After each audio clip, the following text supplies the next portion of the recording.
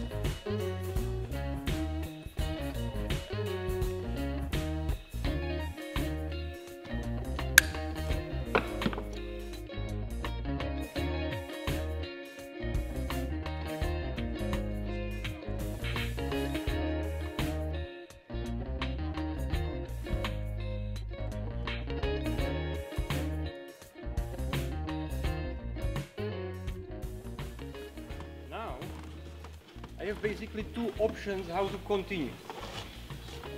Start to bend this section even lower, closer to the trunk and down, or the opposite direction to go up and continue with the trunk line. Ou like l'inverse.